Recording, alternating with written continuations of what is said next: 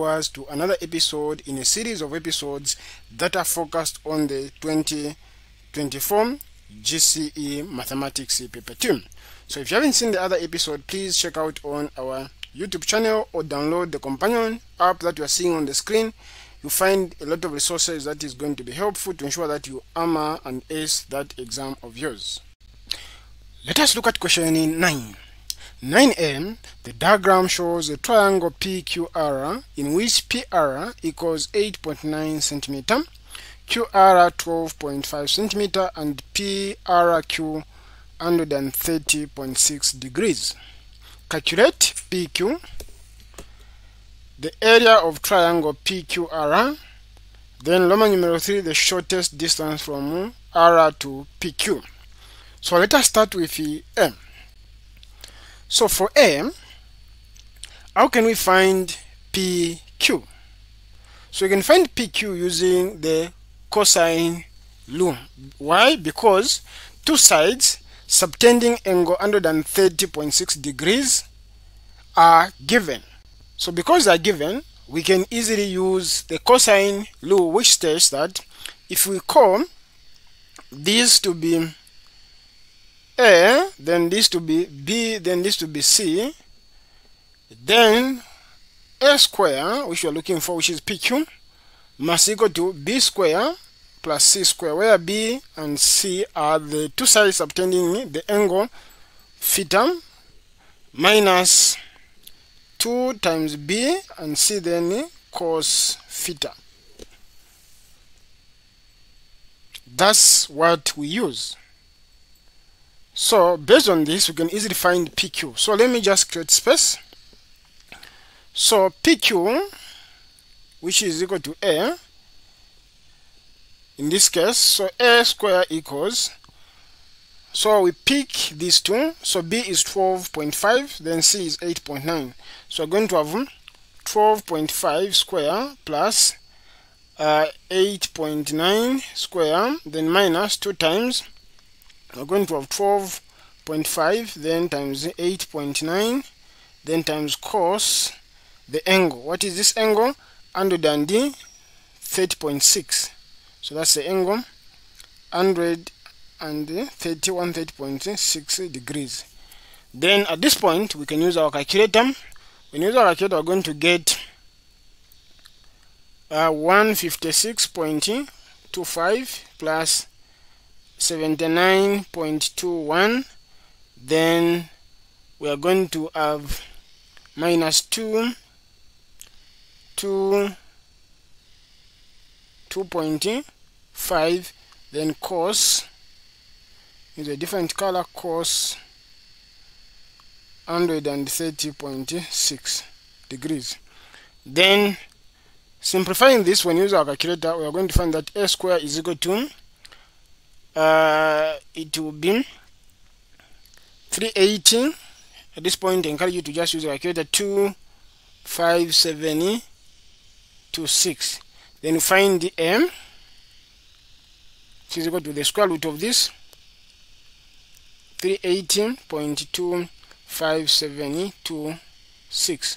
So A is equal to 19.5 centimeter, because these values are given to one decimal place. So therefore PQ is equal to 19.5 centimeter. So once you do this, you should be able to get these 5 marks. Then you can find Roman numeral 2, which is the area of triangle PQ. So the area of triangle PQ, we just use the formula using the sign, which is area equals half times BC sine that angle, which is in this case A. So this is the angle we are looking for. Then we can easily find that. So let me just go where there is space. Enough space, I create enough space. So the area equals half times, you have 12.5 multiplied by 8.9 times sine 130.6. So what is key here in this case is knowing that the angle you're using in this angle, sine A, is this angle. Then you need to have two subtending sides. That's what you need to be clear of. So it's the product of subtending sides multiplied by half, then times the sine of this angle. So if we are this angle, if this is the angle that we had, we are going to use this side and this side. Then, which is in this case 19.5, it will be 19.5 times 8.9 times the angle that we could have found it to be here. Then the area will still be the same. So that's the principle. So take note of that. You need to be consistent so that you don't mix up things. Then at this point, we just encourage you to use a calculator. When we multiply this one, when we multiply the 2, we are going to have half multiplied by 12.5 times 8.9. We are going to get 111.25 multiplied by sine 130. When you simplify this one, we are going to end up with 42.2344 centimeter square, which ends up with 42.2 centimeter square as the area of the triangle. Then Roman numeral 3, the shortest distance from R to PQ.